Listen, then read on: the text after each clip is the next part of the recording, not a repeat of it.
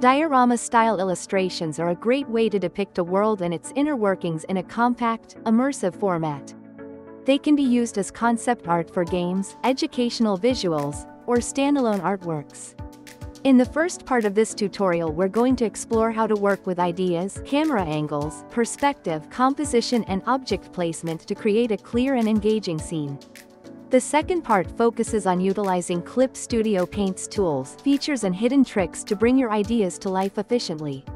Types of dioramas. Interior. Often used in game design, interior dioramas focus on crafting engaging spaces by carefully arranging objects, colors, and lighting to create an inviting or interactive environment for the viewer. Exterior. On the other hand, exterior dioramas feature small, self-contained landscapes, such as floating islands, cityscapes, or castles. Combined. Combining both types adds even more depth and storytelling. You can expand an interior diorama by integrating exterior elements, or uncover a part of an exterior diorama to show what's happening inside, such as creatures' cozy homes or fantasy workshops. The possibilities are endless. Even a cupboard, cave, or crystal geode can become a miniature world. Camera angles. Choosing the right camera angle for your diorama is important for readability and storytelling. The most common angle, a 45 degrees diagonal view, generally provides the most clear visibility of objects in a 3D space. However, depending on the structure of your scene and the mood you aim for, you can try different angles. Even from below or a level view. Just be careful with views too close to the ground or wall, as some objects may be hidden behind others or even hard to identify. The chosen angle also influences the viewer's perception. Higher angles feel observational, while lower view creates a more immersive experience. Later in this tutorial, we'll explore how to make a quick mock-up of your scene with Clip Studio Paint's 3D primitives and test different viewpoints. Perspective. Common in pixel art and games, isometric projection keeps all lines parallel, allowing you to combine various scenes and move objects around freely.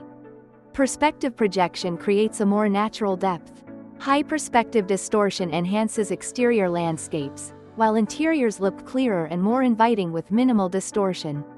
Very strong distortion or even fish-eye view are great for horror scenes. Composition tips. Tell a story. Characters bring life, add scale, and create movement. Use their poses, line of sight, and object placement to guide the viewer's eye naturally through the illustration. Vary the sizes of objects. Place large and tall objects in the background and smaller ones in the foreground and on bigger objects so that everything important is clearly visible. Having most objects of similar size may end up visually plain. Additionally, the tall object in the front obstructs the view. However, large foreground objects can also create hidden spaces, enhancing the scene's storytelling, like the Grandpa Cuckoo's clock workshop hidden behind the stairs where he's immersed in his precise work, not paying attention to the noisy grandkids outside. Create a lived-in space. Fill up the scene to make it look rich and lively. Overlapping objects enhance the 3D illusion. Avoid tangents, which are points where two objects touch without overlapping, as they flatten the image. Break up straight lines and bare surfaces with details like irregular beams, bricks, or planks. Hanging plants, lanterns, or signs are a great way to make wall edges interesting. Don't be afraid to play with exterior elements popping inside the room, like vining plants, stairs, or grass. Coloring tips. Just like with any other landscape painting, make the most of the atmospheric perspective. Divide the scene into foreground, middle ground, and background planes, with each plane gaining more of the atmosphere's color the further it is from the viewer. Adding a soft mist effect between planes separates them further. In fantasy scenes, you can experiment with hue-based depth. In this geode illustration, I separated the planes by the colors of the rainbow. From the farthest plane to the foremost, they go from yellow to orange to red to purple to blue to green. Quick tip: floor plan for interiors. If you find a room with furniture difficult to visualize, try starting with a floor plan to position objects efficiently. I suggest keeping the items aligned with the walls, as they will share the perspective ruler with the room. You can rotate one object for more variety, like this armchair, but keep in mind that you will need to have a separate perspective ruler with different vanishing points for it. Clip Studio Paint's tools for efficiency.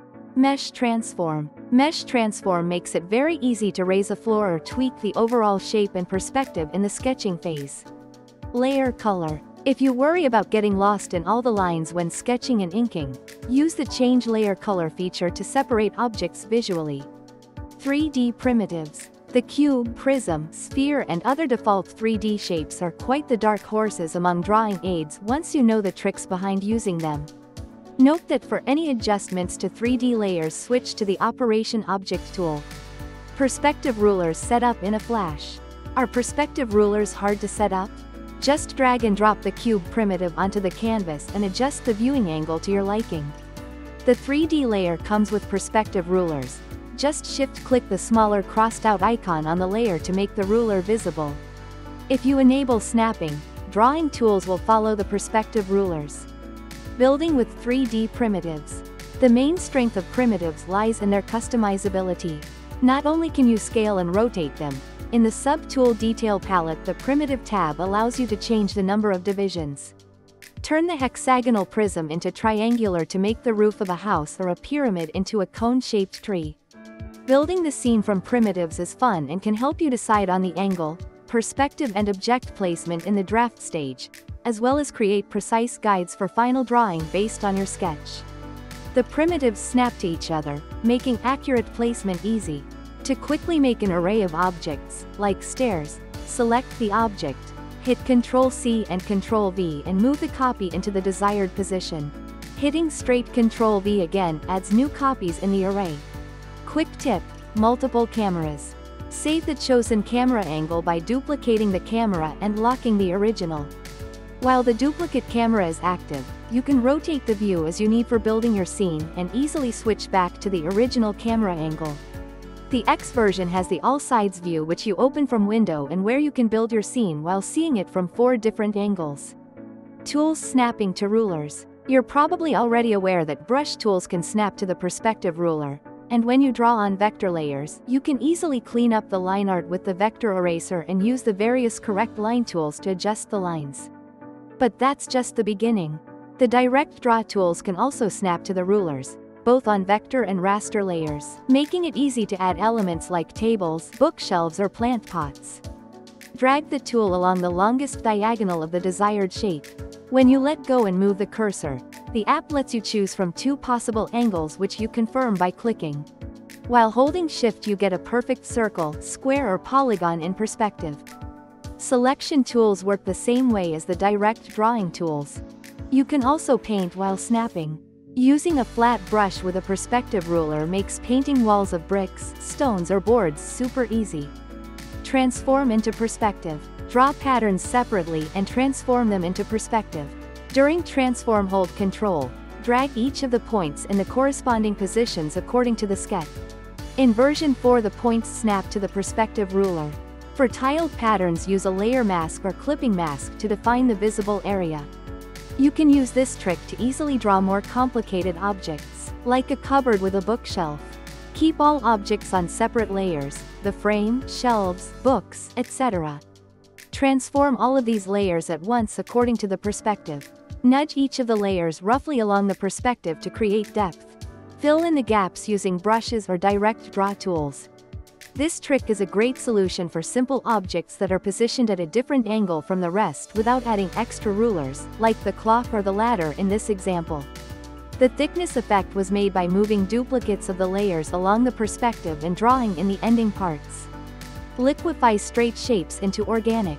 The Liquify tool is very helpful for tweaking the perfect shapes drawn by snapping to the perspective ruler, to make them feel more dynamic and organic, like the wooden planks and beams. Assets, materials and 3D objects.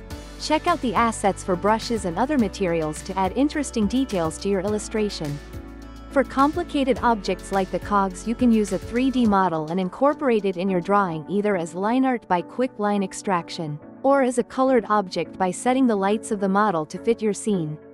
Enhance with filters. To unify 3D elements with the painting, I apply the Edit Smart Smoothing filter to get a painterly base before refining them manually. Lastly, applying filter, blur, Gaussian blur or lens blur in the foreground and background can enhance the diorama's miniature effect and draw focus to the scene's most important details. Conclusion: with the help of Clip Studio Paint's features, drawing an immersive diorama that tells a story has never been easier.